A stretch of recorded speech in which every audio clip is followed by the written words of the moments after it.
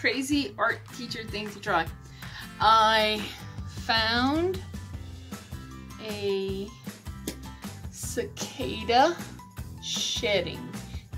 This is not a bug, but it is the shell of a bug that has shed its skin to go to the next stage. You can see that hole in its back. That's where the cicada came out. I don't have big problems with bugs. They serve good purposes and insects. And but I've always really kind of dug these cicada shells because you get the legs, you get the eyes, you get all the different pieces of it, whole 9 yards. The whole like antenna, the whole thing is there, and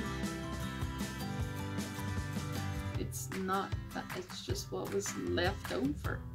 Anyway, so I'm gonna try to fill the empty cavity with hot glue just to make it rigid because it's really thin right now, paper thin. And then I'm gonna paint it because I'm curious to see what it's gonna look like. Experiments!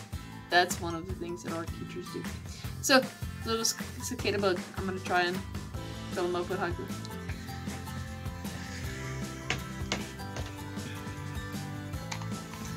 So I have it set, hot glue gun set on hot because I want it to be pretty liquidy.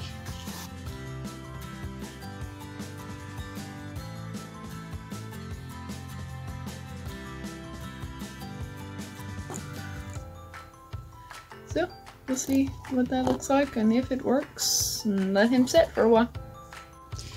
Okay, so I filled my little cicada shell with hot glue. Again, this is not a real bug, it's just the shed skin. I took a bit of a kneaded eraser and I made a little base for him so I can stand him up while I'm working so I don't have to keep touching the wet paint. I have my ice cube tray with some colors that I like. I like the blues and the greens and the golds. Got some iridescence in there. Just play around. And I'm using my fuzzy spoon lesson. And I'm just gonna paint them a little bit.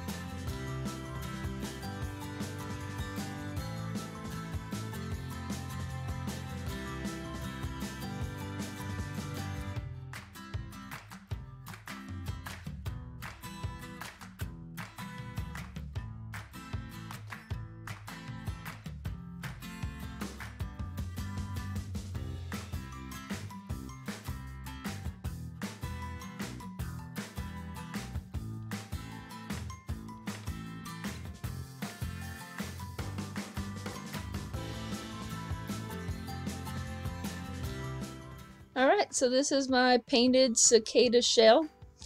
What's the weirdest thing you've ever painted on?